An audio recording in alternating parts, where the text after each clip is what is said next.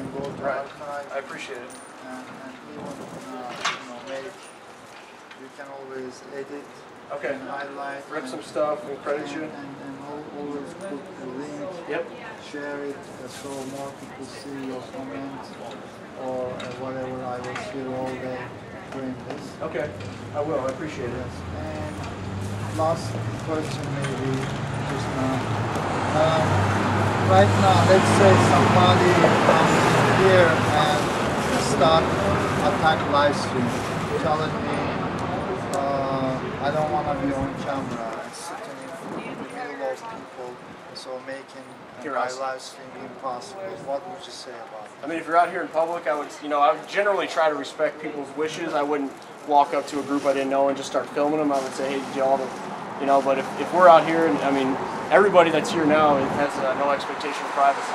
We're out in the public, and we know that we're being recorded probably from multiple cameras. There's a federal building across the street, so it's just, it goes along with being in the city, I guess. And with that being said, the difference between, like, I would definitely respect and acknowledge the wishes of somebody who says, hey, I don't want to be recorded right now, if their salaries are being paid by theft, which are government employees, and those folks have no expectation of privacy.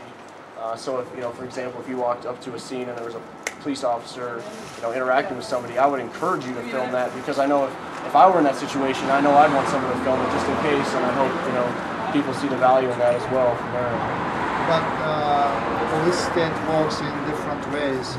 They can always send someone like you and me and sit here and try to harass me, telling me, I don't want to be on cameras, go away. Well, tell them, I mean, what Ademo says in those situations, he says, I'll give the option of whether I record you when you give me the option of if I have to pay your salary. So, and until that day comes, until they no longer operate on this legitimate right to use force, which is everybody who lives in Manchester right now has very literally has a gun to their head to pay the salaries of these people who claim to work for them, and then for them to turn around and say you don't have the right to film me is ridiculous, because their whole duty supposedly is to provide goods and services, when in reality those of us that look a little bit deeper and just scratch the surface or that have been negatively impacted by their actions know that that their actions are driven by their own self-interest to grow and expand their size and scope and authority, and we see what kind of negative impact that has when that happens. So we're just trying to advocate for a peaceful, prosperous society where individuals where no one has extra rights, and the fact that today some people operate like they think they do is just a bad idea. So we're just trying to point that out and replace it with better ideas. So it's like pointing a gun to people's head and asking tax, and then in the meantime, those same people try to film how this is going, how this is working.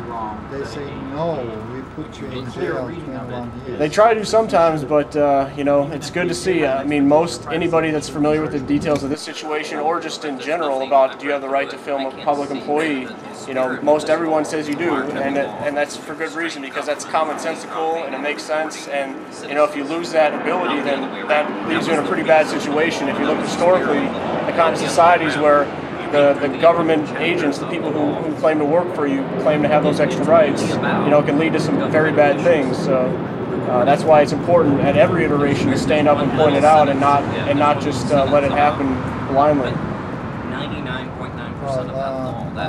If I'm a police state and I want to crush the people's movement, I would send in undercovers, infiltrators, to really target the information, control the information, and scare the streamers, and tell streamers, you can't work here, I don't want to be on camera, go away, why are you coming here, why are you filming us?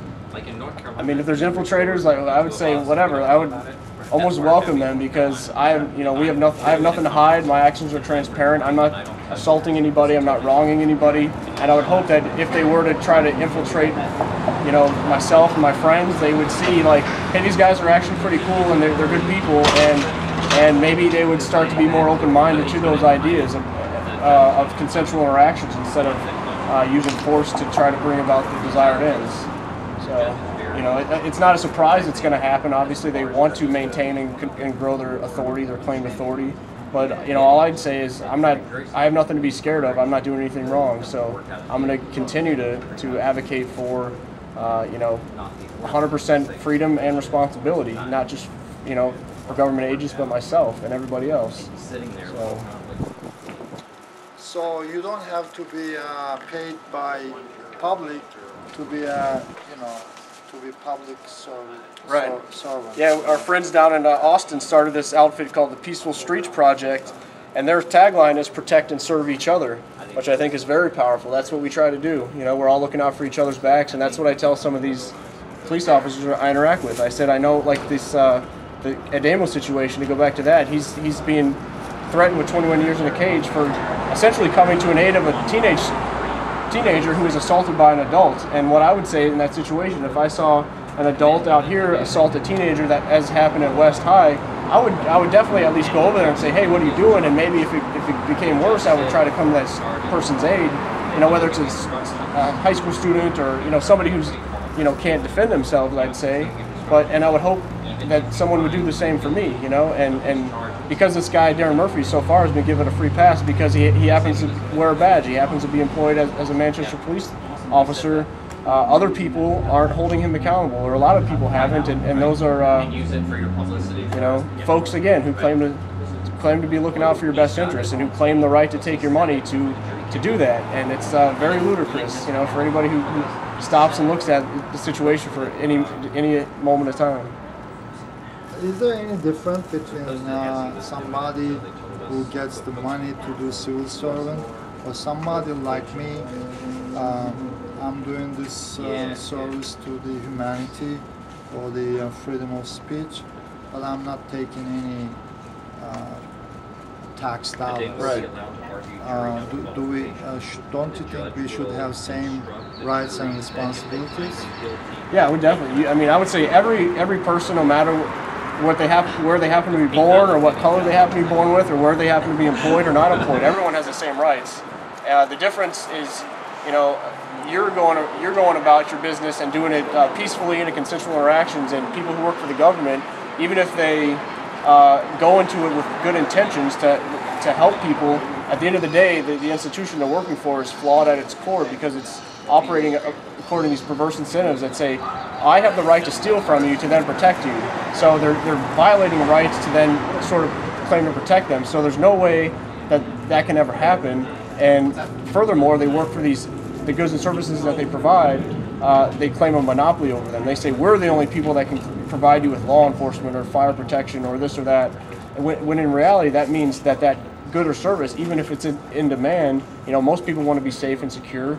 It grows to be an oversupply. There's more of a supply than it actually is demanded because they have no check, they have no competition, so they just continue to take money from people and then hire more. They have no metrics, no marketing signals to say what they're doing is successful or not, so instead they hire more people, they say more actions are illicit to then lock more people up and make more arrests. And then you see, instead of actually targeting people that actually create victims, say people who rape, steal, or murder, they go after people who do a lot of victimless offenses, like my friend on his Never Take a Plea card points out. You know, all these offenses have no victim yet, you know, and just like Ademo, his alleged offense has no victim, and in fact he's doing what I'd say is a service because he's helping bring some accountability to the situation. So again, it comes down to the nature of the institution and stuff, and so it's the one that government agents act by today is not one that I support. Let's say I work for government and my department is freedom of speech. And yeah, I mean, ludicrous, but yeah, let's say that's it. And then